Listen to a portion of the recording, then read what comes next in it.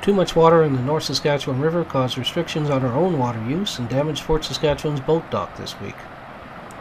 The same rain that flooded Westlock recently caused water levels to rise on the river and prompted a warning to stay away from the river Wednesday, August 25th. The river rose 7 meters above its normal level by Thursday morning, August 26th.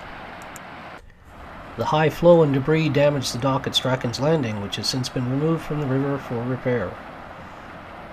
Extra turbulent, debris-filled water also caused problems for Fort Saskatchewan's drinking water provider, EPCOR. The water took longer to treat, slowing production at the Edmonton water plant.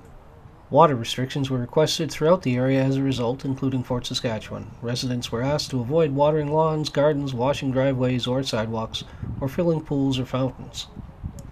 The water at the spray park at Price Alderson Park was also turned off.